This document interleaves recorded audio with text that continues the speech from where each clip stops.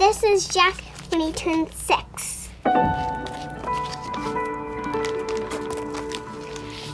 Here's Jack holding me, saying hi. Here's Daddy with Jack. Huh? What did he say? What was your name? Etta. Okay. Hi, Jen. Are you holding Sissy's hand? Give her a kiss. I think I was the little girl that always, played out life through the role of a mother. So I kind of always knew that I wanted to have kids.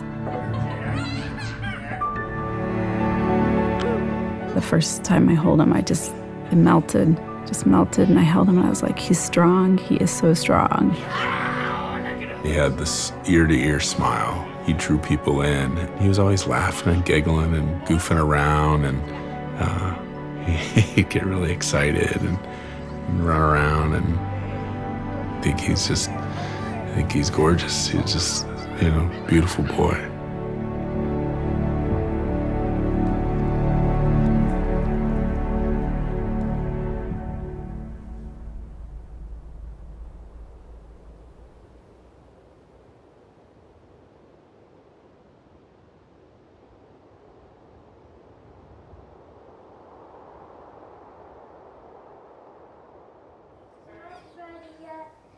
What, honey? I'm ready. All right. My is not ready yet. Okay. Come on, Jack. Okay. You got it. We're going to come over here. You can still watch. Can you play with us? It was January 23rd, 2009.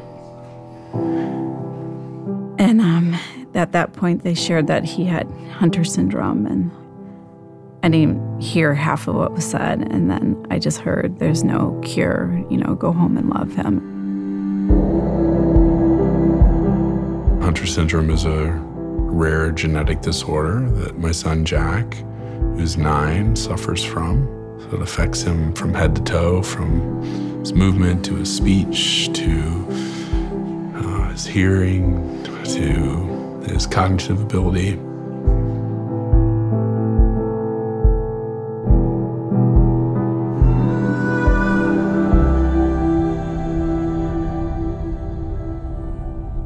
At that point, we knew that we were going to do everything we could for him.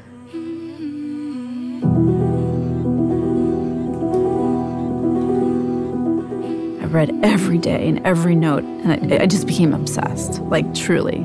MPS mom, right there, calling people, interviewing people, trying to find my team. I read about Barbara Burton, and she was willing to do a lot of experimental treatment. And so we came out and we met her, and I immediately connected with her. She said, I will do whatever to help you guys. And I was like, this is who we want. This is who needs to be on our team. Regression was sitting right in front of us. The goal was to maintain. Let's maintain what he has. IT was just starting to unfold. We're like, okay, this is it. We knew we had to be in Chicago. We had our house up for sale. And Jason left his job and packed everything up, all of our memories, and left all of our friends and support systems and everything that we knew. I committed my entire self. I said, I'm not going to watch him die.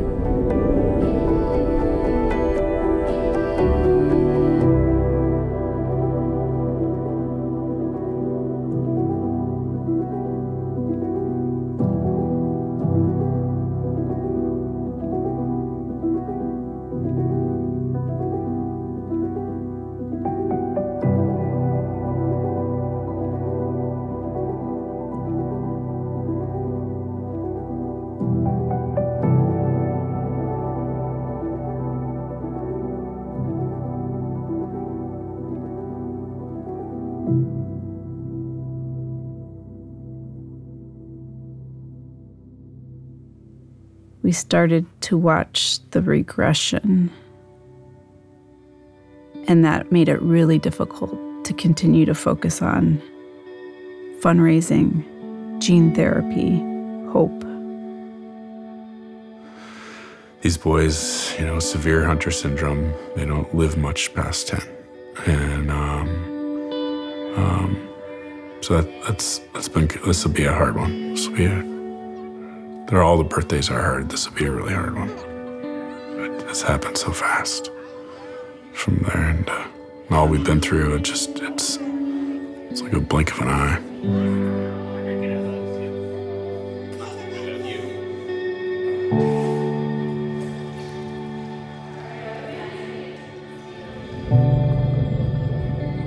The smile that he was giving us all along became a total different smile, a total different appreciation for that smile.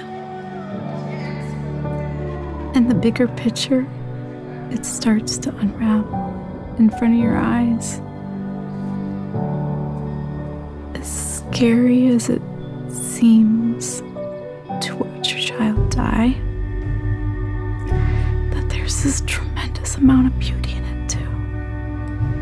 The suffering and the pain goes away. Do I want to find Jack dead in the morning and he passes in his sleep? Or do I want to be with him and hold him and watch him take his last breath? I just want to be present and I want to be with him.